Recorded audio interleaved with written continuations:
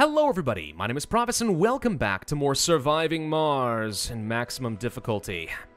In the last video, I think we finally got our feet under us. We are now producing plenty of goods. We're actually getting capped out on our housing, interestingly enough. We have too many people, not too few, so I'm feeling like we're really making some solid progress here. Now, we do have some bottlenecks still. Of course, no room to grow is going to be an issue. Renegades are continuing to grow and become an issue. And we're not producing enough water still, which is unfortunate, but we're doing the best that we can. Have some starving colonists. They're all old people. I'm trying to get rid of them to free up some space, if nothing else. There's a housing crisis, don't you know?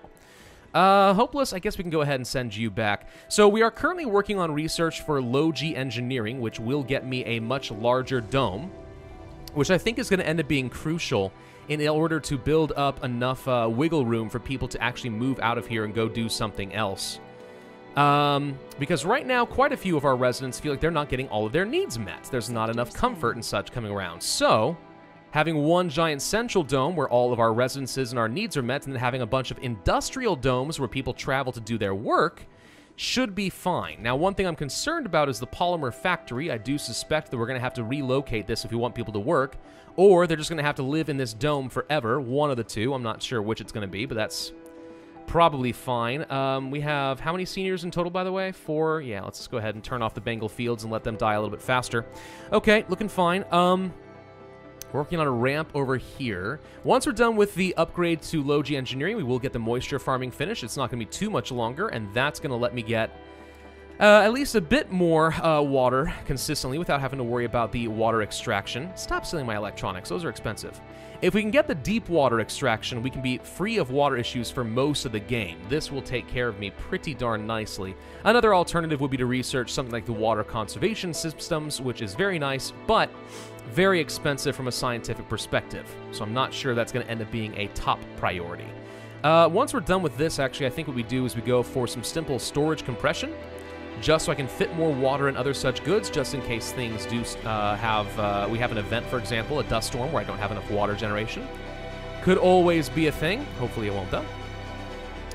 Yeah, let's see. I don't think there's anything else I can do right now. I think we're just sort of stuck waiting for some tech to be done, waiting for anomalies to pop up, etc. We did start releasing greenhouse gases into the world, which is helpful.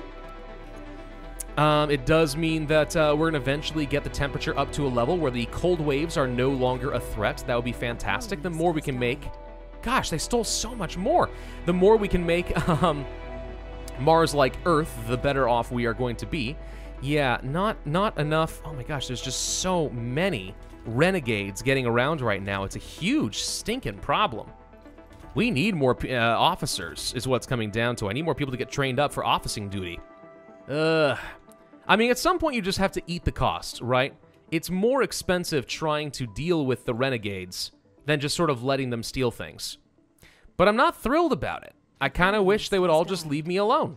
An idle extractor. Oh, looks like I have finally run out of concrete. That's unfortunate because we're going to need a lot of it if we want to set up another dome.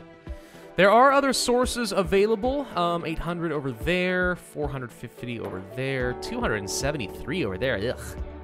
Not very impressive. The problem is they're all out of range of my drones, so we'll have to actually kind of finagle getting some resources down over here.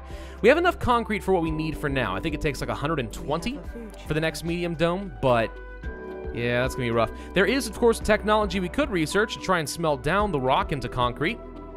I'm not sure that that's going to be worth the atrocious amount of energy, but someday maybe? Ugh. I don't know. Really wish that hadn't happened right now. Another 100 or so would have been nice. Low-G engineering is done. Okay. So if we go over to here and get another dome, medium dome, it's not massive. A mega colossal dome probably would have been enough to stretch across the vista and the research point, which would have been great, but it's not going to happen here. So maybe we place it about like this. I think that's reasonable enough. And what we'll do is we'll build some passages from the other existing domes over here. We'll move most of our residencies and some basic service buildings over here, and then we'll leave behind the factories maybe some farms or other such things. Actually, farms need to be moved over here for the comfort value, but still, you get the point. We'll do a grand migration of a lot of stuff into this dome once it's built, but that's pretty pricey. Lots of metals, lots of concrete, and so on. We're probably going to need another drone commander, to be honest. I mean, we had to get another drone hub. Sorry, not a commander like, you know, the mobile thing. A drone hub to deal with the concrete needs and the medium hub, the medium dome. Yeah, I think that's worth probably buying. Anything else? Probes, I guess, can do deep scans, but I'm not sure I care enough. No, I think we just go ahead and bring our Hopeless back, and we'll only set up another drone hub somewhere down over here where it can take care of our concrete needs and supply the medium dome. Of course, if we're going to do that, we're probably going to get some more universal depots moved around here, and that's going to be tricky. We may even have to move the polymer factory, by the way. Unless we want to keep people living in this dome, just enough engineers to go and work over here, which I guess is okay. I don't know. I haven't decided how all that's going to work yet. We'll play it by ear. Found ourselves another anomaly for new tech. What are we going to get this time? Advanced rocketry, compact hangars, creative biorobotics, deep water extraction. That's good. Home collective and terratourism. Let's see. Terratourism is only good for tourists. They give me extra money, but that's not helpful unless we have rockets bringing people in, so who cares about that? Creative biorobotics consumes machine parts. I'm guessing this is another entertainment source? Takes machine parts. I'm not sure I care about that. Advanced rocketry. Yeah, this would have been helpful much earlier on in the game. That's useless to me now.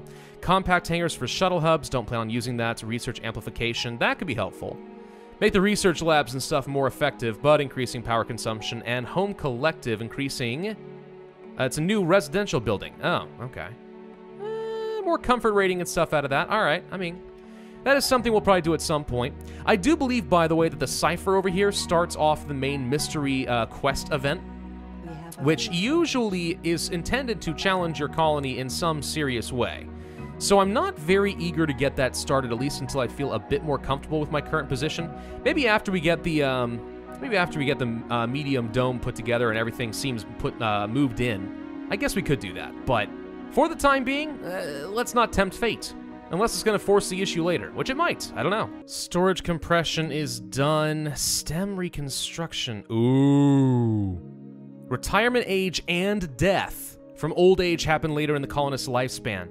Not useful to me right now, only because we actually have more population than I can deal with currently. But soon, this will be very significant. Lets me keep each of my colonists longer, and if they don't retire, I think they don't become seniors to this, which means basically we increase our fertility lifespan. Which could be huge. I don't know. Maybe? We may want to do that. I think we do, actually. I think we definitely want to do that. Let's go ahead and land the Hopeless, grab myself another drone hub. Should be helpful. Another incoming meteor, which is going to hit where? Right here. Okay, as long as we're out of the way, we should be fine. There we go. We do have a dust storm on the way in about a soul. I do have some materials dropped off over here so we can repair everything and get this going. We will need the water extractor set up because, as we learned last time, we don't have quite enough water to lasso an entire dust storm just using these water towers. That's one of the reasons this extra storage compression would have been nice. It's only going to be worse once we have a medium dome also consuming water. We may not move anyone in here until we're done with the dust storm anyway. But simply having the one water extractor up and running is enough to save enough water to last. We don't need to worry about the moisture vaporators. All right, all of this is just getting annoying. You guys need to freaking move, dude. Get out of the way. Boom, boom, boom. Hey, anomaly. What do you know? Thank you. I'll take it. We just got an event. Food fight. Two of the largest fast food chains have filed simultaneous requests to serve the colonists. I do like fast food. Would you like a diet soda with your triple burger? For free! Your only obligation is to make the colonists eat and supposedly enjoy the branded meals. Okay. So, Burglar King free construction of food service is kind of dumb because most food service buildings are not that expensive. Food import costs is irrelevant because we can't import food anyway thanks to the hunger rule of our maximum difficulty run. Oligarch we are not, which means the only option is to get food will always be bio and organic, which means all food service buildings grant more comfort, which just sounds good in general. So sure, why not? Let's make a basic grocer or a diner just make people more comfortable. That's a net gain. When was the last time that I had a net gain from one of those events that didn't have any strings attached? I can't remember one. Okay, the medium dome is rising up. Unfortunately, we're going to have some power issues here pretty soon. A couple of our wind turbines got struck by lightning, which certainly doesn't help anything. People are going to get really upset when they run out of power, but okay. Question, how do you even build up the dome like this? There's no, like, support beams and stuff. How do you just sort of materialize in a dome shape without it collapsing upon its own weight? I don't know. Anomaly analyzed. We got behavioral melding and Martian festivals. Replaces random flaws with perks at the sanatorium. Can be good. And the festivals decorations have an increased comfort. Yeah, those are both very expensive for things that I'm probably not going to be making much use out of. Can this building please get turned on soon? Like, how long does this stupid electronic stuff last? Oh god, fuel explosion. It struck my fuel and blew everything up.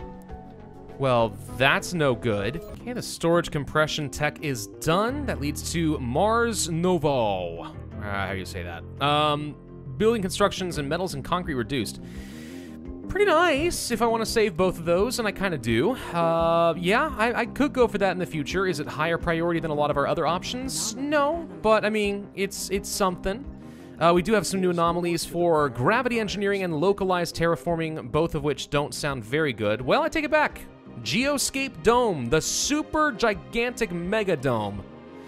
Yeah, but unbelievably expensive. So I don't see that being very good. And then we have gravity engineering. So we actually just got all the domes unlocked over here. Mega Trigon, and then the Geoscape. So all the true giganto domes. Isn't one of my milestones to build a mega? It is. So we're gonna need to do this at some point. We have to build a mega dome. It's a requirement. But we don't have the resources anywhere close to that, nor do I feel like we are able to spare the research. So, for the future, we will come back to that one. And Dust Storm is finally done. Okay, so now we are overproducing once again. I guess I'll go ahead and turn these off. Don't think we need it. We can go ahead and turn off the water extractor. I got through most of a maintenance cycle. Not quite finished, though. Let's see. So with the dome now done, we're building out a couple of passageways to connect this up into one giant loop so that people will easily be able to commute into their new area. Could actually consider getting rid of the passages along here and creating another passage up into the medium dome, but I'm not sure we need to go quite that far. I think this is ultimately going to become a little bit reorganized. We're going to turn this probably into a student dome. Actually, no, I don't even can fit that. Maybe? I was thinking it'd be nice to have the university and the school and stuff, but I'm not sure we can get enough housing as things currently stand. Maybe not, maybe not. I do think we're eventually going to move the medical spire out of here, just because we're going to end up making much better use of it using... Oh, we only have one spire slot here, never mind. Maybe this remains the breeding dome, the fun deck, quote-unquote, and this is where the rest of the people live. Might be what I do. We are about to run completely out of concrete. Okay, so now that we have this dome over here, then, what we need to do is set up a new concrete extractor. Not a ton of concrete to go around, but it'll do. We will need, of course, some power to get set up. Probably running all the way to the dome, kind of like so. The dome will end up being the hub for a lot of this. And we will need to place down the new drone hub. Now, I could place you right up over here, and it actually would be in range of a lot of stuff. Yeah. We'll try placing it right along here. I think that's going to end up being fine. Plus a couple of storage areas for my new concrete. It's not a lot of concrete is the real downside. It's only going to be about 450. So this will tide me over for a while. Oh, sorry, no, this is the 880. Never mind. This will tide me over for a good long while then. But we absolutely have to get the power set up over here and actually get this figured out. So the sooner we can get this prefab done, the better. Get this all upgraded. And I'll probably need to use my transport to actually deliver some metals. Oh, we just got a breakthrough. What's this? Vocation-oriented society. 10 plus work bonus when all their stats are in the green. Well, that could be nice. I don't know when I'm going to be able to get everyone's stats in the green. We seem to always have something wrong. Could be sanity issues or something along those lines. Not sure, but... Hey, cool. If we get that opportunity, I'll take it. Let's see. Some more techs available thanks to an anomaly. Orbital engineering and deep metal extraction. We're getting down to the very bottom here. So space elevators, looks like wonders are still at the very bottom of the tech tree, even though we randomized a lot of stuff. That's honestly for the best. Because if we had gotten, like, orbital engineering at the beginning of the game, what would we have done with that? Answer, nothing. Deep metal extraction would allow me to start exploiting the rare and regular metal deposits as long as they are the large, deep earth ones, like right here, for example, which usually have a pretty large deposit. So that's not so bad. Not to mention, I think we did have something here, did we not? Yes, this one that gave an extremely rich underground rare metal deposit. Now we actually could get the tech to make that into a reality. Not sure you want to right now, but it is a thing that we could totally do. Cold wave approaching. Really bad timing for that. Because, of course, this dome is going to be very expensive to heat. Maybe we delay the transition of people over here a little bit longer if that's the case. I don't know. We should be able to produce enough water and power thanks to all of these wind turbines to keep it going as long as we don't have this on. We are having a lot of homelessness, and that's because our birth rate is greatly outstripping how fast we are killing off the seniors. If we can please get people over here and kill them a little faster, kill them with some kindness, that would be awesome. Gonna take me a little bit of time. Notice we're doing fine on food, by the way. That's definitely making some progress. Oh, come on. All right, hang on. You guys actually need to get out of here. Boom! All right, that's a rebuild, and that's a rebuild. That sucks. By the way, a while back, I was questioning whether or not our dome over here, once it got those heater upgrades from the events, would be permanent. It sure looks like it might be permanent. Like, that doesn't seem like an absurd amount of electricity, so I think the heating is still working here. And if that is the case, then I don't feel as bad about my investment in that. Oh, is it perfect? No, not at all, but it's something. I'll take it. It's all right. New anomaly done. Fusion, auto-regulation, and magnetic field generator. At least one of those is for terraforming. Yeah, that's how we're going to retain atmosphere. Yeah, that's actually something I was talking about with the coworkers. We were talking about the terraforming process of Mars, and the fact that Mars doesn't have a proper magnetic field really messes quite a bit of stuff up. It's pretty interesting. Fusion auto-regulation is actually great because it reduces the amount of workers that would have to work over there, which is quite nice if you want to get one of the most efficient power sources in the game. And at some point we definitely do, since it's not beholden to the sun or to the wind. But for now, it's a very, very, very expensive investment. And I'm not sure I'm going to waste too much time on it right now. We've just got a couple hours left to go, and then we're going to be able to finally open up the dome and move a lot of new residents into here, which appears to be right about now. Perfect. Okay, this gets turned off, and this gets turned off. We can go ahead and turn a few other things back on. So let's go ahead and start producing plenty of fuel, as well as some more metals and everything else. Okay, so how do we want to arrange this? Well, first off, we haven't even got any power set up over here. We should probably go ahead and establish some power cables. Probably go along kind of like this. I don't think we technically need any piping between these, because the passages are supposed to provide the oxygen, water, and stuff I think that we would need anyway. So everything should already be provided here. Now it's just a matter of turning it on. What we want to do is we don't want any children to be here, but we do want some working adults, but no seniors. All of that is completely fine.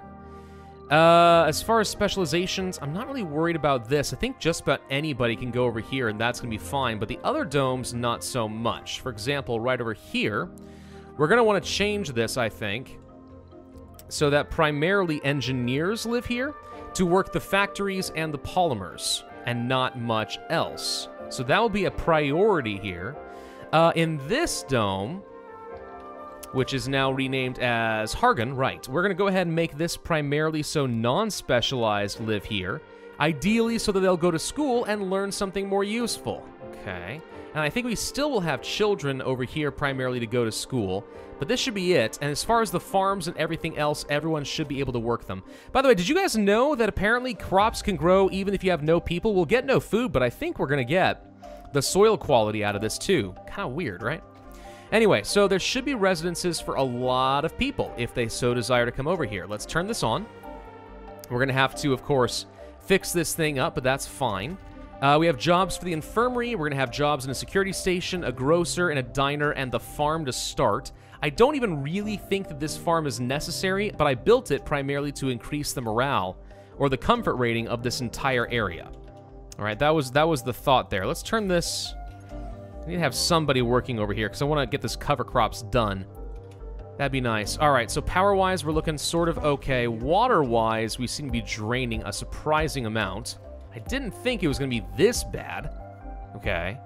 Let's go ahead and just set up some redundant piping. It's totally unnecessary, but I'm going to do it anyway just to make sure we have a clear route to support our life support in this area.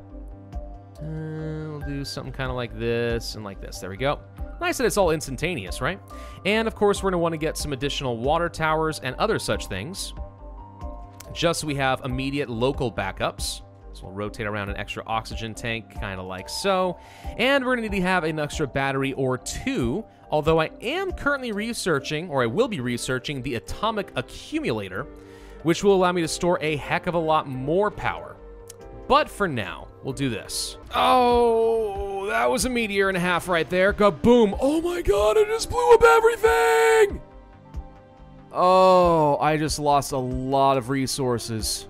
Wow. The good news is we already have been moving a lot of our other spare resources like polymers and stuff over here, but yeah, that was a lot of metals and stuff we just suddenly lost. Thank you, Mr. Meteor. I hate you oh so very, very much. This water tower apparently is destroyed as well. What else? The polymer factory exploded. Okay. And the moisture vaporator. That was a huge impact. It destroyed loads of resources from a fuel explosion, and it destroyed 3 other buildings. Oh my god, that is so unbelievably unfair. You know what? Since this thing's already been trashed, forget it. Let's just go ahead and not place the polymer factory there. We'll go ahead and get rid of it, and we'll move it somewhere else, somewhere where all the other domes could interact with it. Like, let's say over here. This is a better place. We'll do this. And that, by the way, right there is the reason we should not have been allowing fuel to be stored here in the first place. I thought I turned it off, but I did not. Costly, costly mistake. Wow, wow, wow, wow, wow. I did just find a nice anomaly. Reduce the cost of physics tech by 10%. Yeah, I mean, that could be certainly quite helpful, especially if you need to get things like the meteor defense systems. We could also work on the fusion or the different extractors. Yeah, a 10% reduction in all of that is actually quite helpful. Thank you. We actually were able to stop a crime in Foxytrot. Nice. So, the number of people living in Foxytrot are actually pretty much maxed out already at 42. A lot of people migrating over here already. Of course, we're having lots of renegade issues, and that's going to continue to be a problem for at least a while, but that's okay. Over here, you know, I question whether or not we really need some of this stuff. We've taken so many people out of this dome and moved them into Foxytrot that I don't think that we're going to be able to fill most of these jobs. Like the diner, is this really useful at this point? Probably not. We also apparently have a gross overcapacity of kids. What is happening? 22 children! Oh my god, everyone just started popping out the babies. Hardcore, everyone just started popping out the babies. Jeezums! Alright, we're gonna change this up so that, I think only children can live here. Everyone else has to move out. You can go and commute to your jobs. Yeah, we need to keep all the kids set up over here now. Wow. Alright, gaming tournament. Oh, this sounds like fun. Another colony is organizing a large-scale gaming competition, highly anticipated by all gamer colonists. Come to watch the Marscraft tournament live. The most immersive gaming experience in the solar system awaits you. Okay, well, we can say surviving Mars is not a gain. We will lose 40% gamers, gain 25 standing. I don't know what that means. We can make our own, gain 10 new colonists. Is that really how it works? Do I actually gain 10 new colonists? We'll gather a team to participate and try to take the grand reward. Chance to lose or gain 25 morale. Or, because we're Paradox Interactive, we'll make a game design tournament instead. Gain 10 enthusiast gamer colonists. Oh, frick, for the heck of it, we have to do this. All right. Woo! Paradox Interactive comes in for the clutch! So, you say we got 10 more population. Oh, yes, we did. We got 10 gamers. Wow. Wow, okay. No, that's great. That's fun. That's amazing. Super duper cool. And actually, because of that, we completed a milestone for getting over 100 colonists, and now we have 1,000. The population just went up again. Oh my god, the children just keep coming. We have so many babies coming in, we might actually have to start using some fertility blockers here, because this is turning out to be a bit much more than I was expecting. On the plus side, though, actually with the STEM reconstruction, we're going to be able to have the retired live a lot longer before they go to the Bengal fields. So that will end up being nice, but at the same time, that means we're going to hold on to population a lot sooner. Yeah, we may actually have too much fertility now. Oh boy, that's going to be great. Anomaly analyzed, carbonate processor, and high-powered jets. That allows me to start burning waste rock to create atmosphere in conjunction with the magnetic field generators, how we would get the atmosphere. Also, yes, more capacity for shuttles, which I'm not using, even though we totally could because I got plenty of fuel. Looks like our metals are done over here. We call that unfortunate, but it's all right. We'll eventually replace it with a deep metals deposit, but we will need to get some metals in the short term at the very least. We might as well just do this one here. We've already got a lot of stuff set up. Why not just go ahead and place down another metals extractor? Too far? Too far? Oh, that does actually bite. We're barely out of range. Barely! Come on. You couldn't give me a little bit more than this? Right, well, we're not doing that one then. How about this one over here? Fine. For now, we'll just go ahead and start extracting metals from there. STEM reconstruction technology is done. So basically, everyone lives longer and works longer. That is honestly kind of huge. That's a pretty huge upgrade for me. Now we're working on the atomic accumulator. I could work on the hanging gardens, which would greatly increase the comfort of a medium dome. Alternatively, though, what we could work on is possibly the sanatorium. So we can start getting rid of some of the flaws and then take that in conjunction with behavioral melding and start improving all of our people. Because here's the thing. As much as I do like the hanging gardens and they do increase the beauty and the comfort of a region quite a bit, as we're finding out, like I'm looking over here and our population is just constantly skyrocketing. We first off need to send some more adults over to the Bengal fields because I'm almost already at capacity in some of these domes. I had to open this dome back up away from just children because it turns out we were having homelessness issues. You can't make this dome only for kids. So yeah, this is going to turn out to be a bit weird. Let's go ahead and get ourselves another residence over here with the expectation that we need to have more seniors getting sent off to die a little bit faster. And free up some much-needed real estate. But yeah, the medium dome seems to have really given me quite a leg up. We're going to need to be able to get some additional officers here since we do have quite a few renegades that are building up here, and it's only going to get worse as we continue to skyrocket the population. Working on some extra research labs over here, which is resulting in me getting quite a lot of science between both of them now, so our science has just taken a huge skyrocket. Soon we're going to get the atomic accumulator, which lets me store a lot more power. We'll go for the behavioral melding, so I have the sanatorium. I can start removing nasty flaws and start improving them so that all of our colonists just ultimately are just better in every meaningful way. Starting to run lower on water in a few areas, and that's concerning to me. What is costing me all the water? I guess it's going to end up being these fuel refineries. Well, the good news is I can place down more of these moisture vaporators, so who cares? And we got plenty of polymers. Let's take a look at this. Way overproducing, way overproducing. Not grossly overproducing electronics, but still pretty good. Producing tons and tons of fuel. We should be producing way more food than I need, so the only thing I'm struggling with right now are the basics. Power, oxygen, water, metals, concrete. Those are the only things I am struggling with right now, and a lot of that's coming down to maintenance and just not having the best supplies. But once I start getting some underground connections, oh boy, we will not have much to worry about. We are looking super duper solid. I think from here on out, we should be able to start skyrocketing with our colonies. Thank you all very much for watching. I do hope you enjoyed. If so, then I would ask you to hit that like button, leave a comment, and subscribe, and I will see you guys next time.